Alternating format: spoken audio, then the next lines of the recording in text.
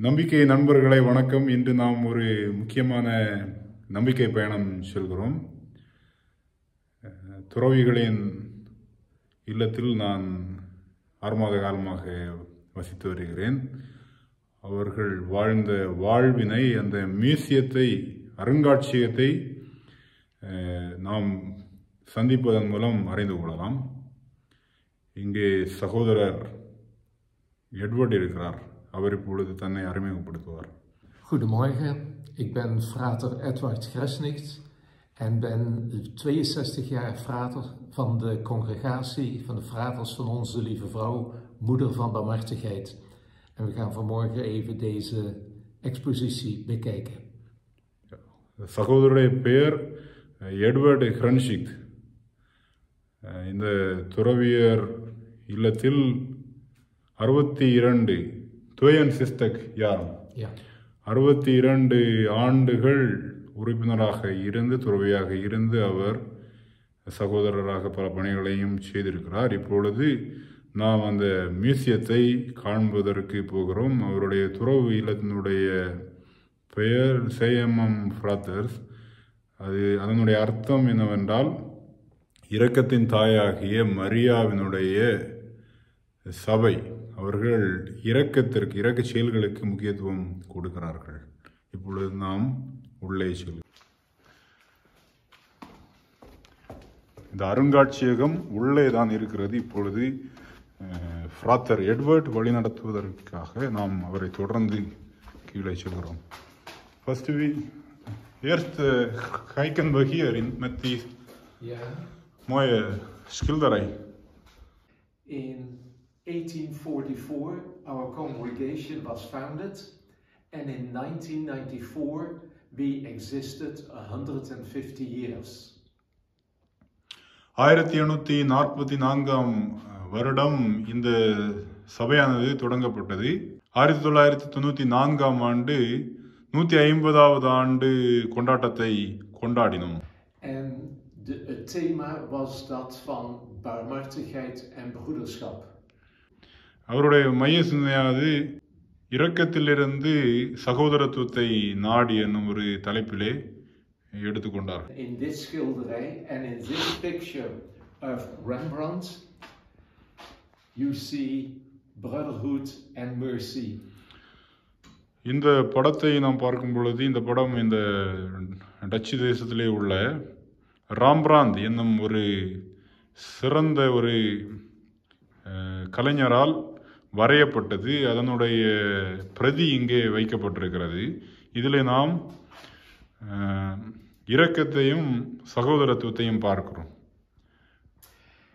And mercy, in Dutch barmhartigheid, is of all times and all places, and you come across it in Buddhism, Judaism, Christianity and Islam. barmhartigheid, அதாவது இரக்கம் என்பது எல்லா இடத்திலையும், எல்லா சமயத்திலையும் இருக்கிறது. அதை நாம் புத்திசத்திலே பார்க்கிறோம், யூத மதத்திலே பார்க்கிறோம், கிறிஸ்தவத்திலே பார்க்கிறோம், இஸ்லாமிலே பார்க்கிறோம், இவ்வாறு எல்லா மதத்திலும் பார்க்கிறோம். And in this exposition that we are going to see now, Christian mercy is central, and we try to live this out as brothers of mercy. இந்த ஒரு பின்னணியில் கிறிஸ்தவ இரக்கம் அல்லது பிறரன்பு செயல் என்பது மிகவும் மையமாக இருக்கிறது. அதனை நம்முடைய காங்கிரிகேஷனில் நாம் பார்க்க இருக்கிறோம். Mercy is something that has a human quality, a manly quality and a female quality. And one of the hands is that of strength, comfort, and the other one is one of gentleness and strength. அதாவது இரக்க செயல் அல்லது பிறரன்பு செயல் என்பது இரண்டு வகையான, அதாவது ஒரு பலத்த கரத்தாலும் ஒரு மென்மையான கரத்தாலும் நாம் உணர்ந்து கொள்ளலாம். அதாவது இதில் நாம் அந்த ஊதாரி மைந்தன் ஓமையினுடைய படத்தை தான் நாம் இப்பொழுது பார்க்கிறோம். அந்த படத்திலே ஒரு கை மிகவும் பலத்த கரமாக இருக்கிறது. அதாவது அதை ஆணினுடைய கை என்றும், அதாவது கடவுளுக்கு ஆணினுடைய கையும் இருக்கிறது, பெண்ணினுடைய கையும் இருக்கிறது. this hand is for a man and this hand is for women. So கடவுள் அந்த காணாமல் போன மகனை அரவணைத்த போது அந்த ராம்பிராந்த் என்னும் ஒரு ஓவியர் கடவுளை 2 வகையான கரங்கள் உடையவராக காட்டுகிறார். இப்பொழுது நாம் மியூசியத்துக்கு உள் போகிறோம்.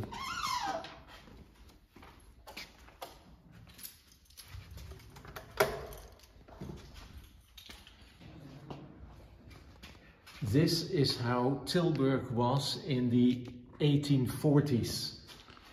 And in 1840, a new pastor was appointed for Tilburg. And this is what he found, the situation. இதுதான் 1840களில் டில்பர்க் நகர மக்களுடைய வாழ்க்கையாக இருந்தது. அங்கே ஒரு புதிய அருள்பணியாளர் இங்கே பணி நியமனம் செய்யப்படும் பொழுது மக்களுடைய வாழ்வு இவ்வாறு எளிமையாக தான் இருந்தது. நாம் இந்த ஆடை நெய்யக்கூடிய வீடுகளை பார்க்கிறோம். அந்த வீடு எவ்வளவு ஏழ்மையாக இருந்தது என்பதையும் நாம் பார்க்கிறோம். Goed.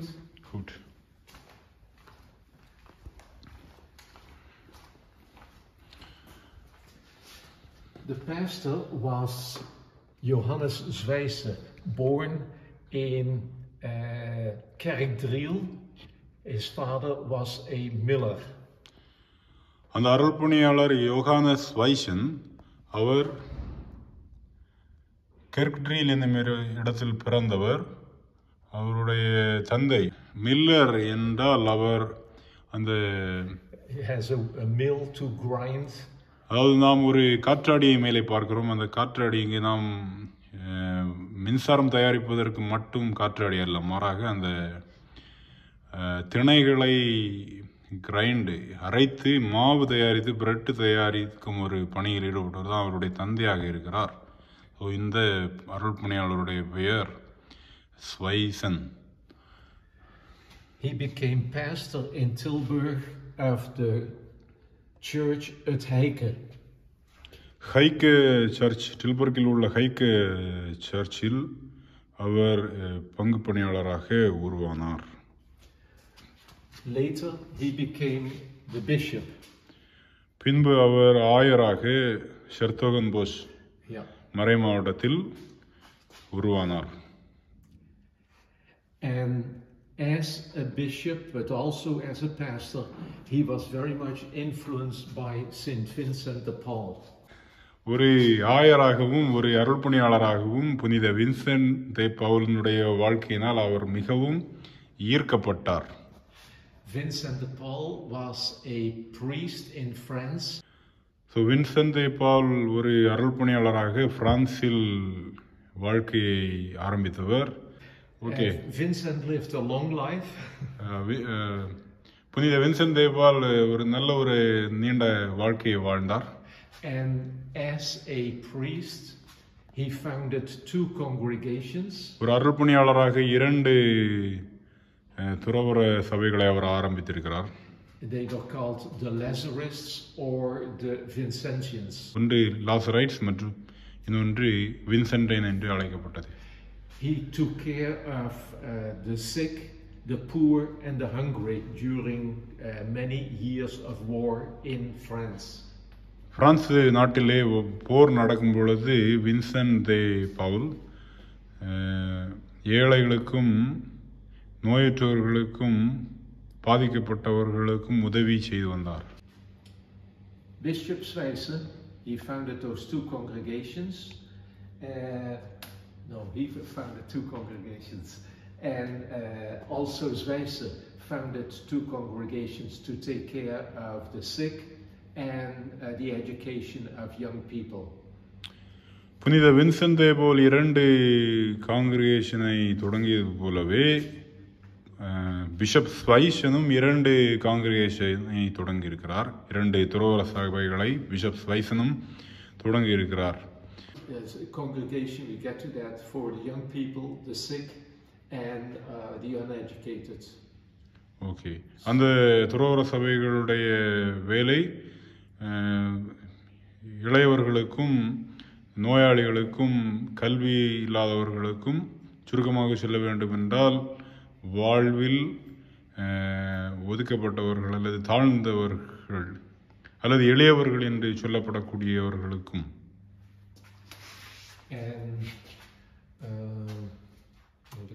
இங்கே நாம் வின்சென்ட் அவர்களுடைய மரத்தினால் செய்யப்பட்ட ஒரு சிறுவத்தை பார்க்கிறோம். The famous statue that was first on the large square in Tilburg, close to the palace of the king. Yeah. And now it is against the church, the Heikese Kerk, the church of which he was the bishop, the pastor.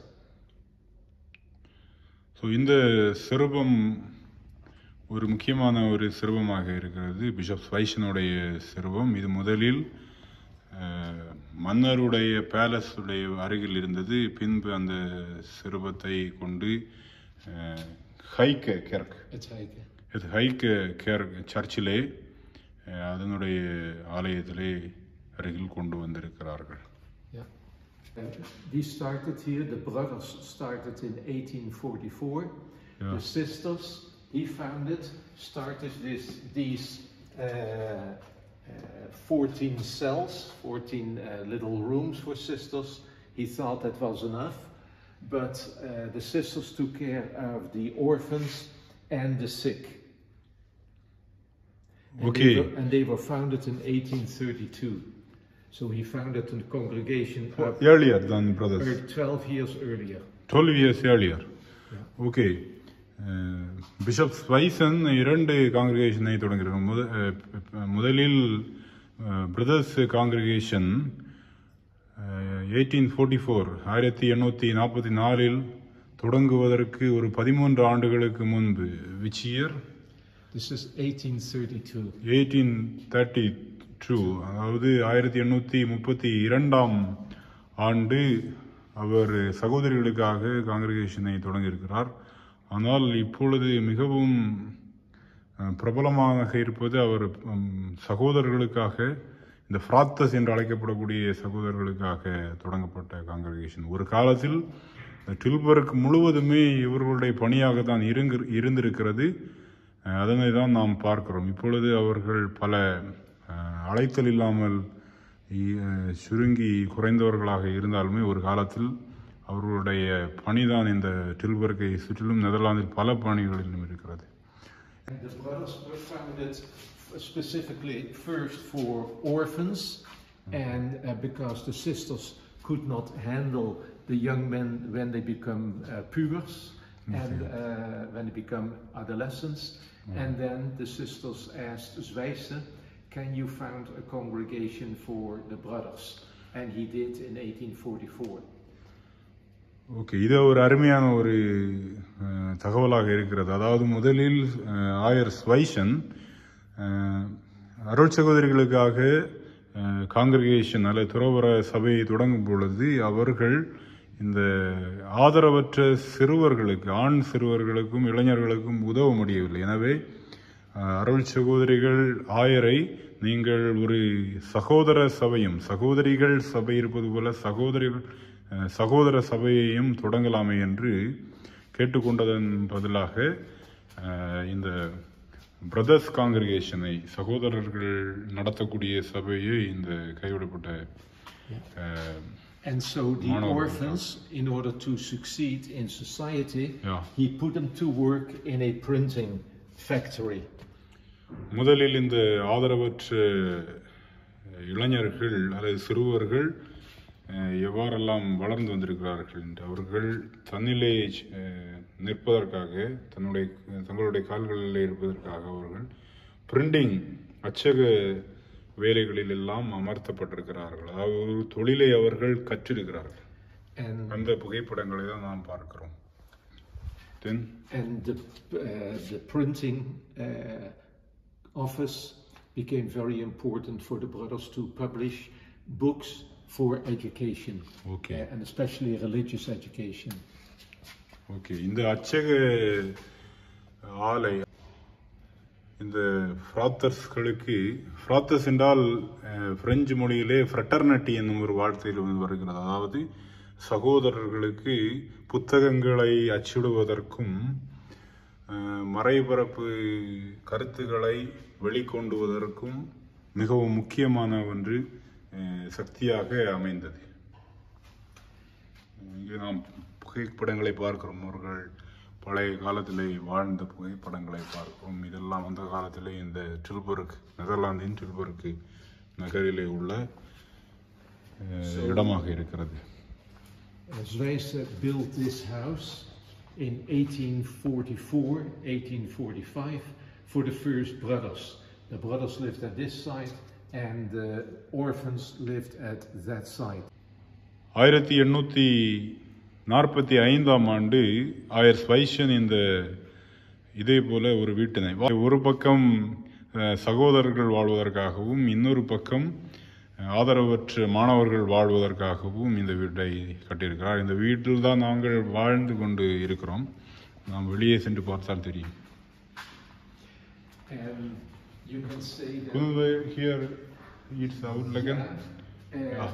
When somebody wanted to become a brother is somebody that belongs to a community. Then he has to go through a process of education. First, finishes grammar school, of course, high school and teacher training college, and then he can apply to become a novice and do his profession for life. First teacher training education, then he becomes a novice. Right. Okay. அதாவது இப்பொழுது நாம் எதை பார்க்கிறோம் என்றால், அந்த காலத்தில் எப்படி ஒரு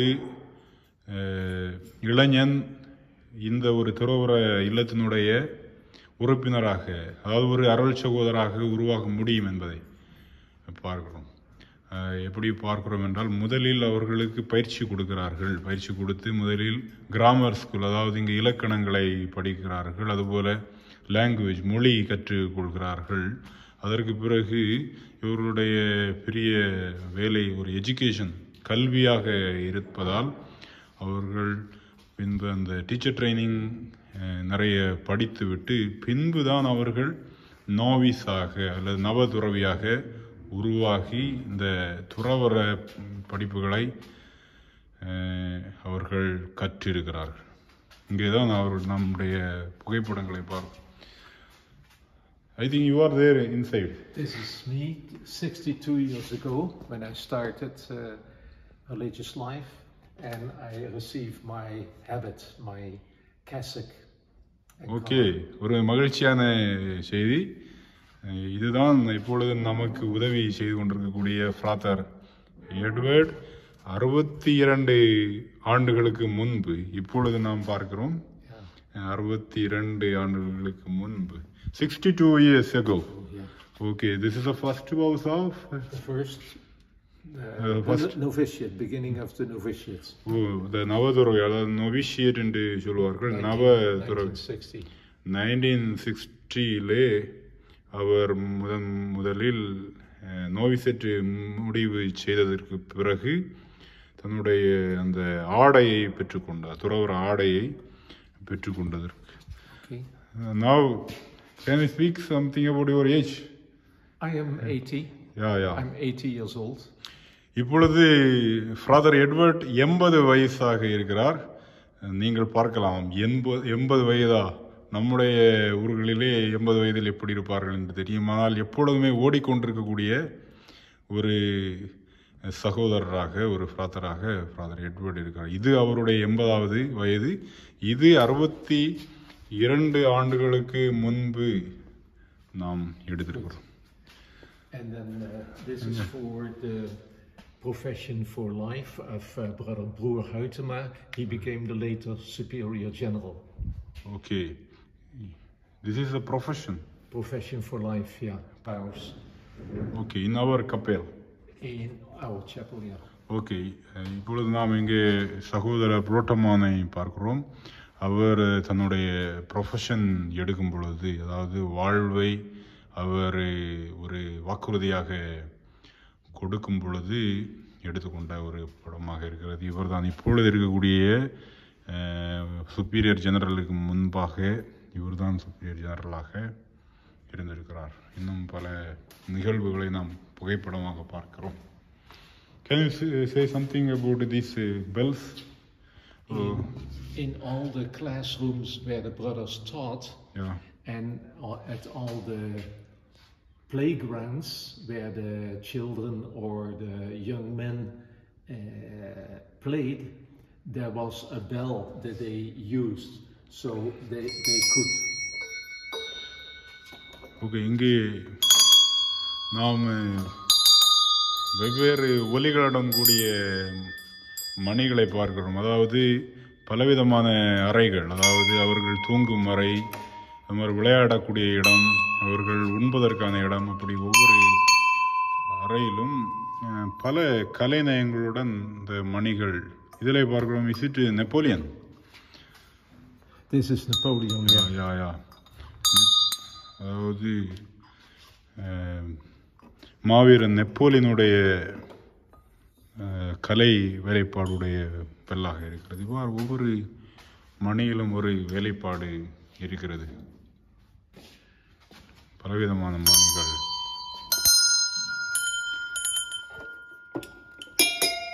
This is a London tower.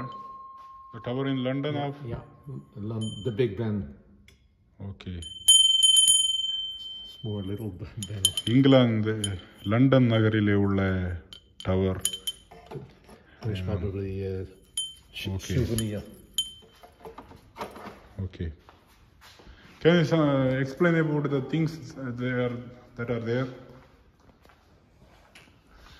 இங்கே அவர்கள் அந்த காலத்திலே பயன்படுத்திய பொருட்களை. These are all instruments that were used in the physics lab, in the laboratory, to explain to students something about astronomy, something about weights, something about electricity, something about photography, something about sending messages, Morse, looking in various instruments. So these were elements that were used for looking at the stars or looking. Okay, இது அந்த காலத்திலே இந்த பிரதர்கள் படிக்கும் பொழுது physics லேப்ல, இயற்பியல் கூடத்திலே அவர்கள் பயன்படுத்தக்கூடிய அந்த தராசு. Verrekijker, binoculars. பைனாக்குலர், அந்த காலத்தில் ஃபெர்ரைக்கைக்கர், அதாவது தொலைநோக்கி. Dioscope, a film projector. This is what is where is film projector? Old-fashioned. This is the film projector. Film projector. Yeah. இது film projector. Yeah.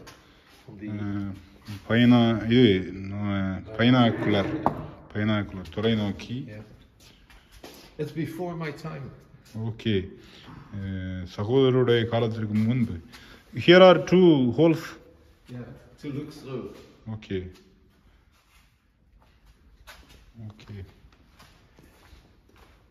And so the brothers started in that little house, in that house that you see here.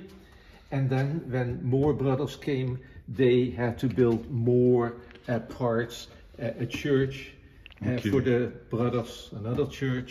This is the building we are living now. Huh? No, what you see here, nothing is there anymore except this wall here at this side of the Fraterstraat. There's an old wall like that. Okay, that is Everything fine. is gone. So இப்பொழுது இந்த இடத்தில் தான் நாங்கள் வாழ்ந்து கொண்டிருக்கிறோம். ஆனால் இந்த எந்த ஒரு கட்டிடமுமே இப்பொழுது இங்கு இல்லை. எல்லாமே வந்து மாறிவிட்டது. Accept this wall here. இந்த ஒரு சுவர் மட்டும்தான் இப்பொழுது நாம் இங்கே பார்க்க முடியும். இங்கே இருக்கக்கூடிய ஒரு சுவரை மட்டும்தான் இப்பொழுது பார்க்க முடியும். எல்லாமே மாறிவிட்டது. The kerkhoek. The kerkhoek, yes. I remember. It is not existing here now. This church doesn't exist anymore. Okay, nothing is gone. Okay. Everything is gone here to this one church too. Okay, அந்த பழைய டில்பர்க் நகரத்தை நாம் பார்க்கிறோம். Can you explain something about this? Here you see brothers because of poor food, and oftentimes brothers were ill. They went to a brother house in nature to get fresh air, to recuperate, because during the Second World War, brothers did not get enough to eat, the right kind of nutrients, and the weaker ones became sick. இரண்டாம் உலகப் போர் நடக்கும் பொழுது இந்த சகோதரர்களுக்கு கூட உண்பதற்கு போதுமான உணவு கிடைக்காத நேரம் அவர்கள் நோய்வாய்ப்பட்டார்கள். அப்பொழுது அவர்கள் இயற்கையான இடத்திலே சென்று தங்களுடைய உடல் நலத்தை திரும்ப பெற்றுக்கொண்டார்கள். This is the brothers, they organize all sorts of activities for the brothers, choirs, orchestras, plays, tremendously big demonstrations, religious feasts. Okay, இந்த புகைப்படங்களில் அவர்கள் பல்வேறு நிகழ்ச்சிகளை ஒருங்கிணைத்ததை நாம் பார்க்கிறோம். அது ஒரு மியூசிக் கான்சர்ட்டாக இருக்கலாம், கச்சேரியாக இருக்கலாம், இல்லை பல ஒரு நிகழ்வுகள் டெமான்ஸ்ட்ரேஷனாக இருக்கலாம். அந்த நாட்களில் உள்ள புகைப்படங்கள் ஆலய தோற்றங்களை எல்லாம் பார்க்கிறோம். And here the dagorde, the life was very much regulated from hour to hour on a regular day, Sunday. இதுதான் டைம் டேபிளை நாம் பார்க்கிறோம். அதாவது இந்த குளிர் காலத்திலும் கூட எப்படி இந்த ஒரு குறுமடத்திலே இருப்பது போல, குறுமடம் அல்ல துறவியர் மடத்திலே 5:45 5:45 எழும்ப வேண்டும், எந்திரிக்க வேண்டும். 6:30 மெடிடேஷன், 7 மணிக்கு திருப்பலி, பிரேக்ஃபாஸ்ட், பின்பு இது நாள் ஆர்டர், வார நாட்கள், இது ஞாயிறு ஆர்டர், இது எப்படி தியானம் செய்யக்கூடிய நாட்களிலே உள்ள நிகழ்வுகள் பார்க்கிறோம். அன்றைய கால நிகழ்வுகள். So the printing here, you see the part that was broken down from there. This what you see here is broken down. Here broken down, and then they built a printing house. That's the picture of it. இது எல்லாமே all these things were properties of Fraters. Yeah. Okay, இங்கே பாருங்க, இந்த எல்லாமே ஒரு காலத்தில் இந்த சகோதரருடைய சொத்தாக தான் இருந்திருக்கிறது. அதில் அவர்கள் ஒரு பகுதியை இடித்து அதற்கு பிறகு அதற்கு பிறகு ஒரு அச்சக தொழிற்சாலையை அவர்கள், அச்சக கூடத்தினை அவர்கள் கட்டியிருக்கிறார்கள். இப்பொழுது இங்கே ஒட்டுமொத்த அந்த ரயில்வே ஸ்டேஷனை சுற்றி இருக்கக்கூடிய இடங்கள் எல்லாம் இவர்களுடைய கட்டுப்பாடுகள் தான், இவர்களுடைய இடமாக தான் இருந்தது. இப்பொழுது அவர்கள் அரசாங்கத்திற்கு கொடுத்திருக்கிறார்கள். So from here, over the years, hundreds of brothers went to teach to different schools in the Netherlands. And afterwards, many brothers went to the missions, to countries outside the Netherlands. Okay, இங்கிருந்து நூற்றுக்கணக்கான ஃப்ராத்தர்ஸ் அருள் சகோதரர்கள் Netherlands முழுவதும் கற்றுக் கொடுப்பதற்காக, பாடங்களை சொல்லிக் கொடுப்பதற்காக சென்று இருக்கிறார்கள். அதற்கு பிறகு பல நாடுகளுக்கு அவர்கள் சென்றிருக்கிறார்கள். Only religious brothers were trained here, or other people were also learned? Only religious brothers were trained here. Yeah. தொடக்கத்தில் ரிலீஜியஸ் பிரதர்ஸ் மட்டும்தான், அதாவது துறவர சகோதரர்கள் மட்டும்தான் பயிற்சி பெற்றிருக்கிறார்கள். நாம் அவர்கள் பயன்படுத்திய இந்த பொருட்களை பார்ப்போம்.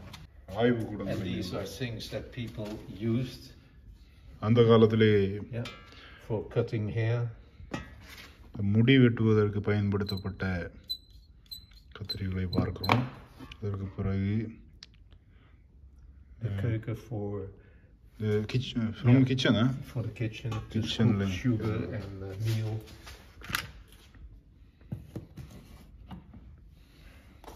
இது நம்ம ராட்டு, நமக்கு ராட்டல்ஸ், நம்ம புனித வாரத்திலே பயன்படுத்தப்படக்கூடிய அந்த பொருட்கள்.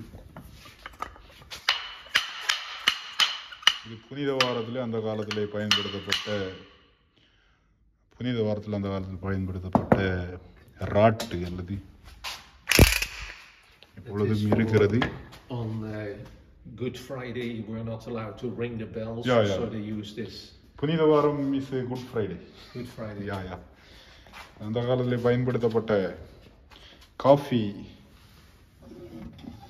and kettles. Tea kettles. What is the metal? Metal, yeah. And that's the kitchen where they, for at least 150 people on that whole complex, prepare the meals. தினமும் 150க்கு மேற்பட்ட ஆட்களுக்கு உணவு தயாரித்த சமையல் கூடம், அவர்கள் உண்ட இடங்கள், அவர்கள் பரிமாறிய இடங்கள், வாழ்ந்த இடங்களை நாம் பார்க்கிறோம். இது அந்த வீடுகளில் உள்ள அறைகள். And that is the oude moederhuis, and that is the new house that they built there. This is a moederhuis. Moederhuis, yeah. And then this picture all the way to the right is the next motherhouse. And the generalate. Generalate. Yeah. Okay. இது முதலில் அவர்களுடைய தாய் வீடாக, முதல் வீடாக இருந்தது. பின்பு இது இங்கே இருப்பதுதான் generalate. இது ஸ்வைசன் இப்பொழுது இருக்கக்கூடிய கட்டடங்களை நாம் பார்க்கிறோம். You see some brothers studying and keeping things up to date in the library. நூலகத்திலே சகோதரர்கள் படிப்பதை நாம் பார்க்கிறோம்.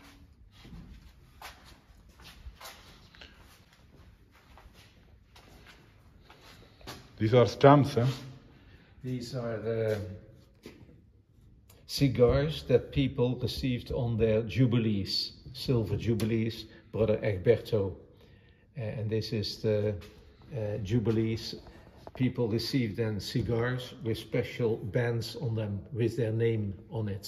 Okay, அவர்கள் சகோதரர்கள் ஜூபிலி கொண்டாடிய நாட்களிலே அவர்களுக்கு பரிசாக மக்கள் சிகார் என்று சொல்லக்கூடிய ஒரு பரிசினை கொடுத்திருக்கிறார்கள். சிகார் என்றால் அவருடைய கலாச்சாரத்தில் புகைப்பது. சகோதரர்களுடைய ஆடைகளை நாம் பார்க்கிறோம். அந்த காலத்தில் குளிருக்கு அவர்கள் You had geen verwarming die dagen, hè? Verwarming? Had je verwarming die dagen? Ja, er was verwarming. Hot water, like we have this here, still radiators. Okay. What is this? This podium. Also a bell. Here, during the meals, a book was read. அதாவது நீங்கள் பாருங்கள், அந்த காலத்தில் அவர்கள் சாப்பிடும் பொழுது some frater was on it lesson, eh?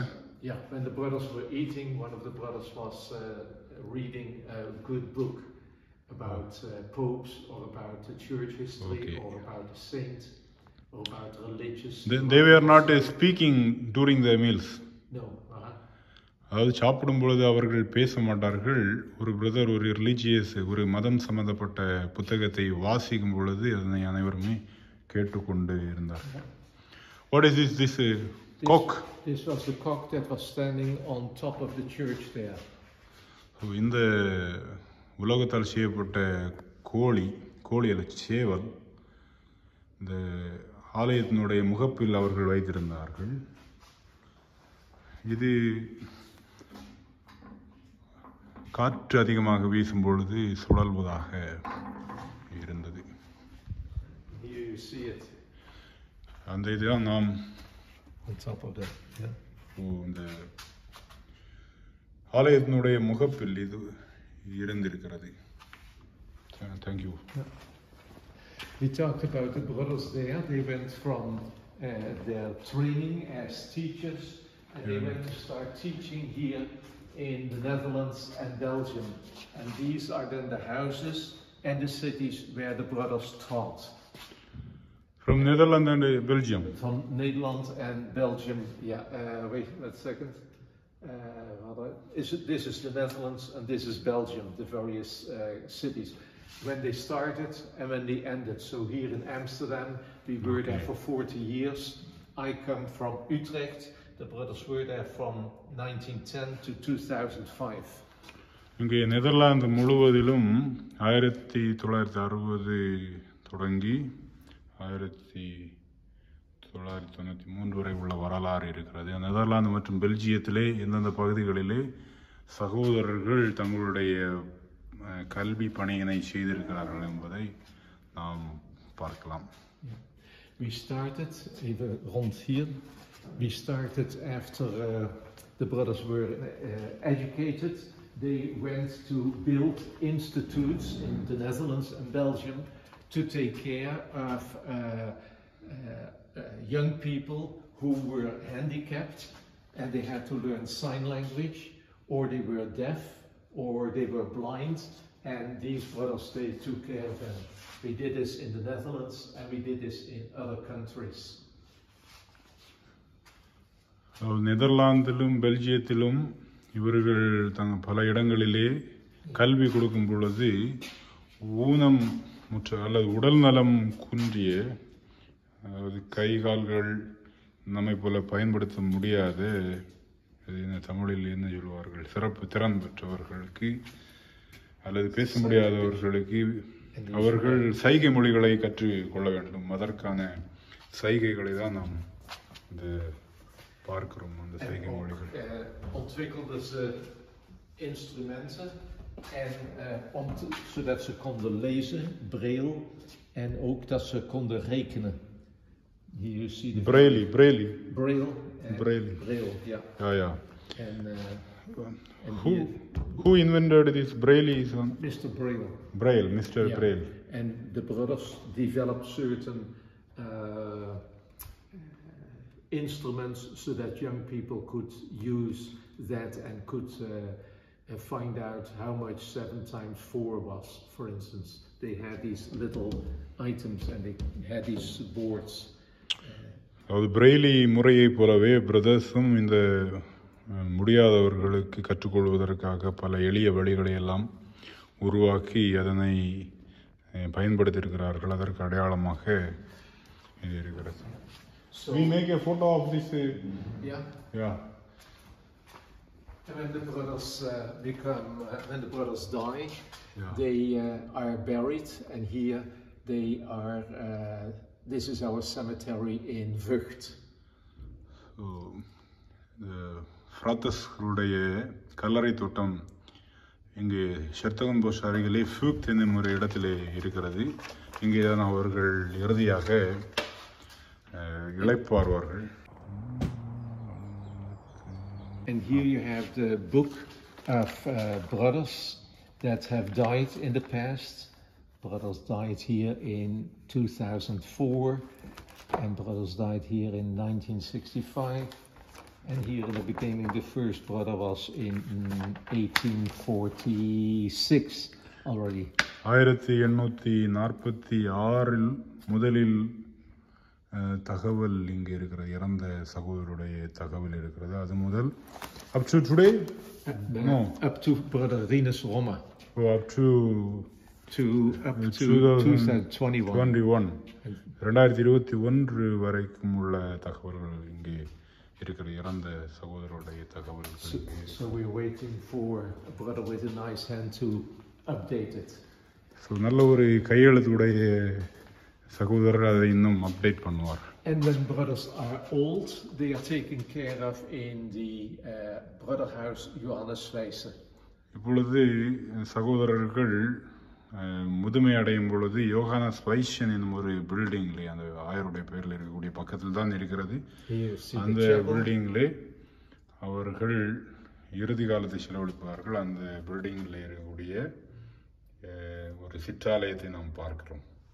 And here in Zaal, listening to someone, a celebration of one of the brothers of his feast, Diamond Feast, 60 years. Feast of Marth Cruz, yeah. 60 years. 60 years a brother, yeah. அவருடைய வைர விழா கொண்டாட்டத்தில் எப்படி கொண்டாட்டம் நடைபெற்றது என்பதை பார்க்கிறோம். Then we still have a number of projects in the Netherlands. In the Elim, we had a studio and here you see Brother Paul, a studio and a group of modern musicians who produce modern music, and also they had meditation, and this was the community at the time. Okay. This the Elen. ஏலம் என்னும் ஒரு இடத்தில் நெதர்லாந்திலே ஒரு music studio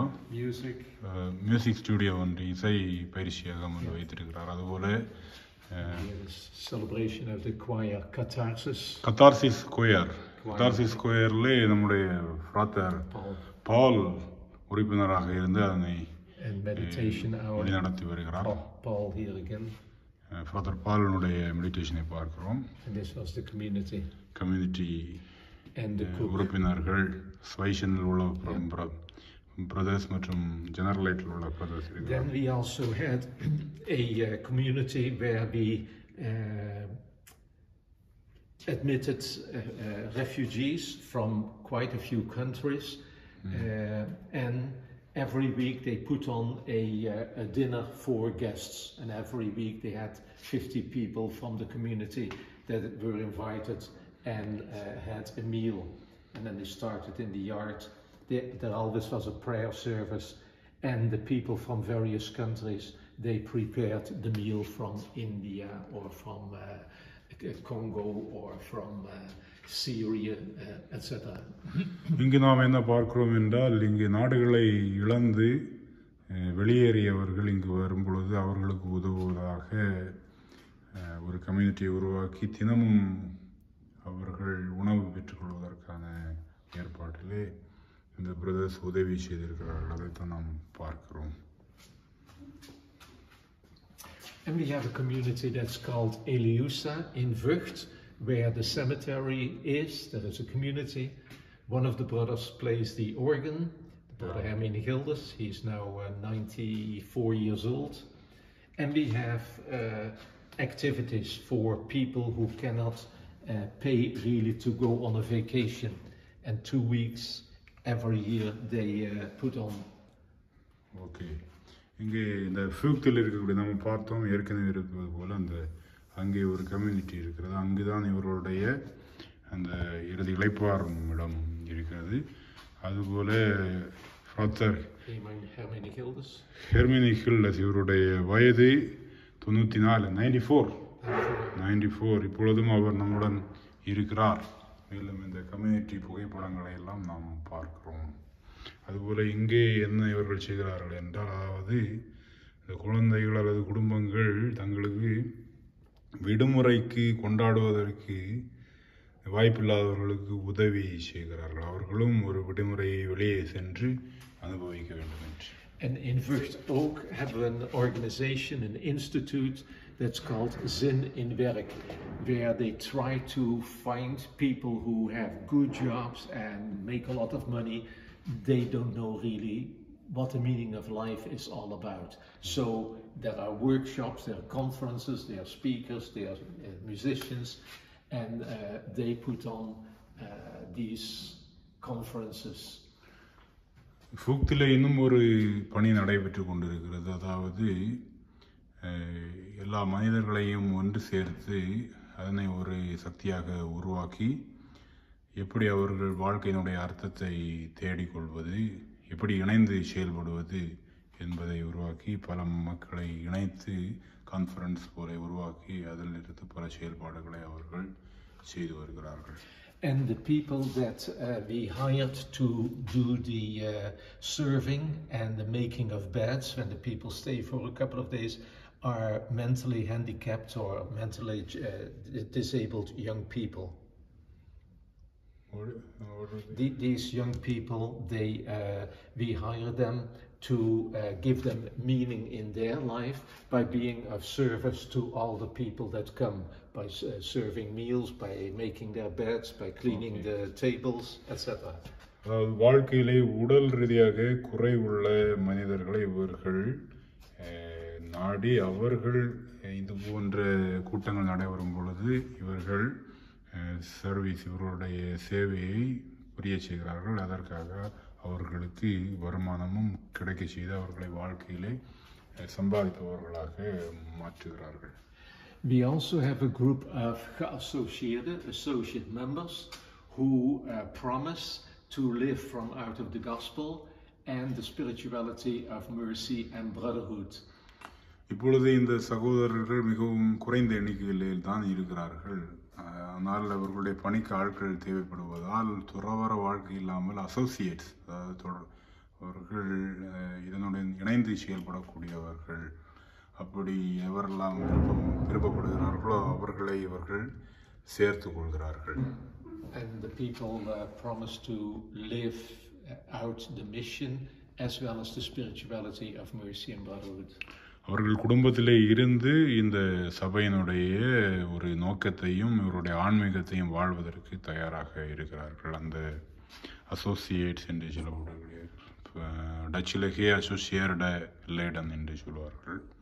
அதுதான் brother Lawrence, இப்பொழுது இருக்கக்கூடிய superior general. இப்பொழுது நாம் இங்கு பார்க்கிறோம் அசோசியேட்ஸ்களுடன் ஒரு இணைப்பு. லெக்ஸ் இந்த பெண்மணி இங்கே எங்களுடன் வாழ்ந்து கொண்டிருக்கிறார். அதுபோல பிற அசோசியேட்ஸ்களும். இவர் மட்டும்தான் இதிலே துறவியாக இருப்பவர். ஃப்ராத்தர், இவர் மட்டும்தான் brother. Brother நீக். And so brothers went also to the missions outside the Netherlands and Belgium. We went first to Dutch-speaking countries. பின்பு காலத்தில் என்ன நடந்தது என்றால், பெல்ஜியத்தையும் நெதர்லாண்டையும் தாண்டி, அதாவது நெதர்லாந்து இவருடைய தாயகமாக இருக்கிறது, பெல்ஜியம் அருகில் உள்ள நாடாக இருக்கிறது, அதனையும் தாண்டி இவருடைய colony lands, countries that were colonized by the Dutch. Okay. We went there, for instance, Curaçao. Okay. Belgium நெதர்லாண்டையும் தாண்டி நெதர்லாண்டினுடைய காலனி நாடுகளாக இருந்த நாடுகளில் சகோதரர்கள் பயணம் செய்து அங்கே பல ஆண்டுகள் தங்கி வாழ்ந்து பணி செய்திருக்கிறார்கள். What are the lands? Suriname, Curaçao ஒரு நாடு, சூரினாம் ஒரு நாடு. அந்த போட்டோக்களை தான் நாம் பார்க்கிறோம்.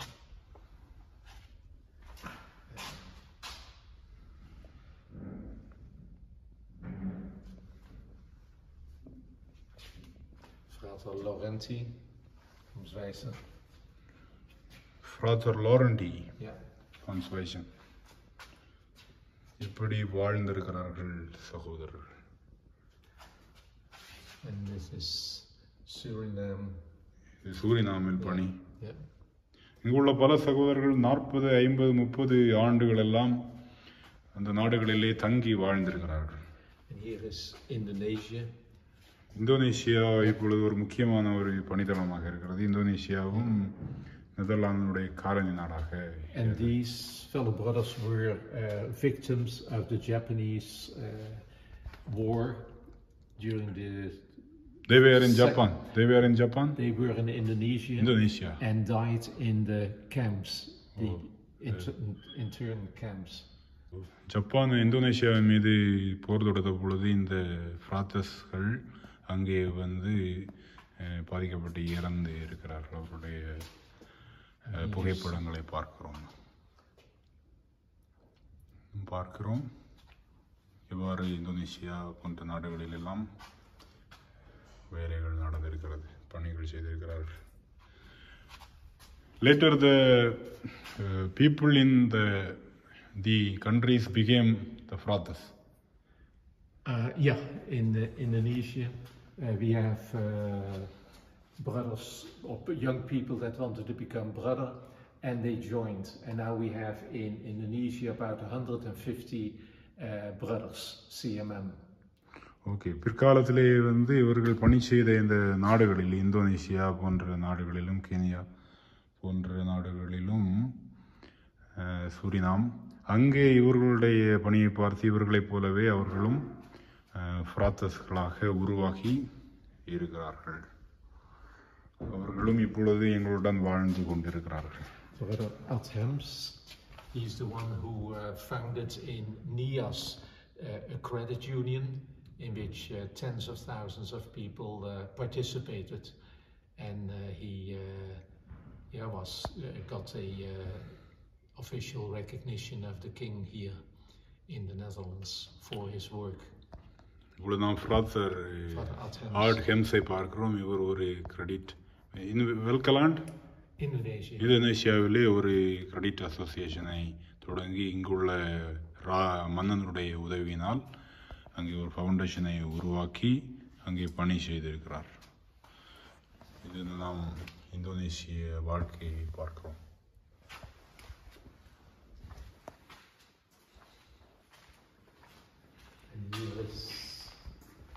He also went to Congo for 17 years. Congo is Zaire and land in the middle of Africa. ஆப்பிரிக்க கண்டத்தில் இருக்கக்கூடிய காங்கோவிலும் இவர்கள் பணி செய்திருக்கிறார்கள். How many years? For 70 years? 17 years, 58 to 75, because in 75 Mobutu kicked all the outsiders out. அங்கே காங்கோவிலே 17 ஆண்டு காலம் பணி செய்திருக்கிறார். 1975 வரை தான் ஃப்ராத்தஸ் காங்கோவிலே பணி செய்ய முடிஞ்சது. அதற்கு பிறகு வந்த ஆட்சியாளர் ஃப்ராத்தஸ்களை எல்லாம் வெளியேற சொன்னதுனால் இவர்கள் வெளியேறி இருக்கிறார்கள். கெனியாவிலும் இவர்கள் பணி செய்திருக்கிறார்கள். இந்த நாடுகள் எல்லாம் காலனி நாடுகளாக நெதர்லாந்துக்கு இருந்த நாடுகள். And Kenya, we had, of course, Brother Lawrence is from. தற்சமயம் இருக்கக்கூடிய ஃப்ராதர் லாரன்ஸ் சுப்பீரியர் ஜெனரல் ஆல்கமைனை ஓவர்ஸ்டேன் என்று சொல்வார்கள். அவர் கெனியாவில் இருந்து தான் வருகிறார். We also went to Namibia. நமீபியாவிலும் பணி செய்திருக்கிறார்கள். நமீபியாவிலே உள்ள போட்டோகளை பார்க்கிறோம். And also education. We went to Brazil. பிரேசிலிலும் பணி செய்திருக்கிறார்கள். Brazil is in South America. South அமெரிக்காவில் உள்ள பிரேசிலிலும் இவர்கள் பணி செய்திருக்கிறார்கள். Especially we set up large schools for. Brazil எல்லா நாடுகளும் பிரேசிலிலும் பல பள்ளிகள் உள்ளன. இதுபோன்ற இந்தோனேஷியா, நமீபியா எல்லா நாடுகளிலும் இவர்கள் கல்வி கூடங்களை உருவாக்கினார்கள். கலிபோர்னியாவிலும் இவர்கள் பணி செய்திருக்கிறார்கள். In the hope that we would get vocations there, but it did not materialize. Okay, அங்கே புதிய அழைப்புகள் கிடைக்கும் என்று நம்பிக்கையோடு சென்றிருக்கிறார். ஆனால் அந்த அளவு எதிர்பார்த்தது போல இவர்களுக்கு அழைப்புகள் கிடைக்கவில்லை. This is Frater Edward. Yeah. And this is also Frater Edward that we are. He is guiding us here. இங்கே அந்த நாடுகளிலே உள்ள பார்க்கிறோம். இது ஒரு musical instrument.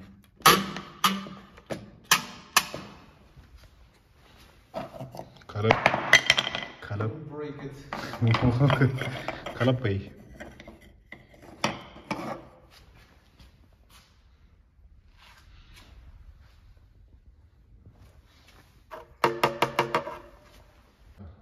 This is the World Youth Days. We participated since 2008, and every time we went with some 70 to 100 young people to those places. So, ஒவ்வொரு ஆண்டும் world wide brotherhood, அதாவது அகில உலக சகோதரத்துவ விழாவினை அல்ல நிகழ்வினை இவர்கள் கொண்டாடி அந்தந்த இடங்களுக்கு சென்று இவர்கள் கலந்து கொண்டிருக்கிறார்கள். அதற்கான புகைப்படங்களை participate in Lisbon. இந்த ஆண்டு லிஸ்பனிலே அவர்கள் பங்கேற்பார்கள். And Broer is the organizer. This year. Yeah, all these years. All these years in the worldwide brotherhood, அகில உலக சகோதரத்துவ நாளிற்கு ப்ரூர் புரோட்மான் தான் ஒருங்கிணைப்பாளராக இருக்கிறார். And this is a couple of pictures of the previous boards. You see Lawrence and Benjamin, Broer, and various activities. இதற்கு முன்பு இருந்த board அல்லது தலைமை நிர்வாக அமைப்பினுடைய புகைப்படங்களை பார்க்கிறோம். You see the general board, the previous general board. இது இதற்கு முன்பு இருந்த general board. Was Frater Lawrence he was in the board, the just chosen. This was in 2014 to 2021. And now we... முதல் 2021 வரை அந்த புகைப்படங்களை எல்லாம் நாம் பார்க்கிறோம். Good. I have to... இப்பொழுது ஃபாதர் லாரன்ஸ் தான் தலைவராக இருக்கிறார். இதற்கு முன்பு தலைவராக இருந்தவர் பிரதர் புரோட்மன்.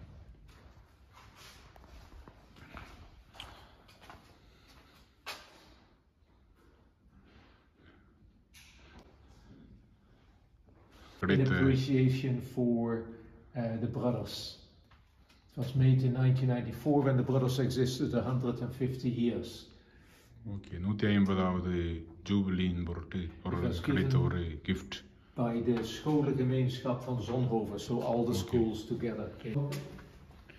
இப்பொழுது நாம் உள்ளே இந்த அறையில் போகிறோம்.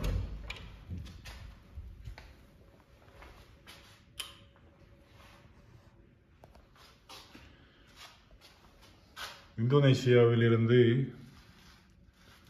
கொண்டு வரப்பட்ட பொருட்கள்.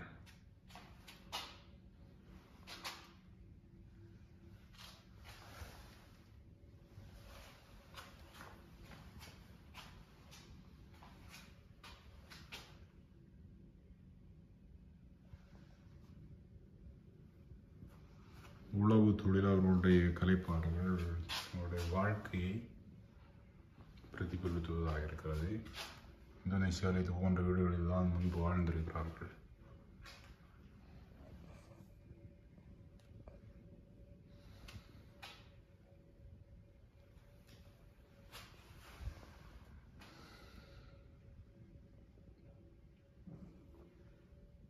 பாரம்பரிய மக்களுடைய அழகு பொருட்கள், மேலும் அவர்கள் பயன்படுத்திய பொருட்கள்.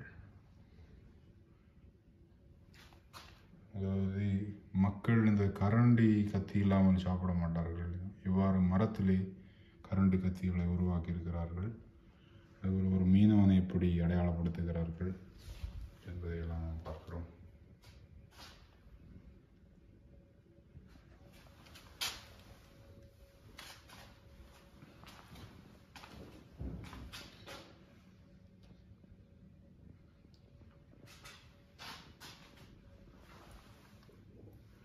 இசைக்கருவிகளும் மற்ற பொருட்களும் இருக்கின்றன.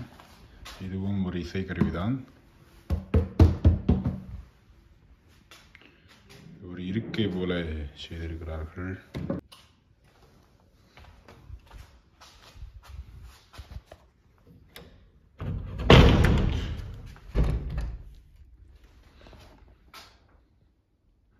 வந்திருக்கிறீர்களே, இந்த ஃப்ராத்தர்ஸ் மியூசியத்தில் என்னெல்லாம் இருக்கின்றன, ஒரு துறவற சபை எப்படி பல ஆண்டு காலம் பணி செய்திருக்கிறது என்பதை பார்த்திருக்கிறோம். முதலில் ஆண்டவர் இயேசு கிறிஸ்துவினுடைய ஓமையில் தொடங்கக்கூடிய இந்த காணாமல் போன மைந்தன் என்ற ஓமையை மையமாக வைத்து தான் அவர்கள் இந்த பணியினை தொடங்கியிருக்கிறார்கள். அது தொடங்கி எவ்வாறு அவர்கள் இத்தனை ஆண்டு காலம் வாழ்ந்திருக்கிறார்கள் என்பதை அருமையாக பார்த்திருக்கிறோம். இந்த வீடியோவை கண்டு களித்த உங்கள் அனைவருக்கும் நன்றிகள்.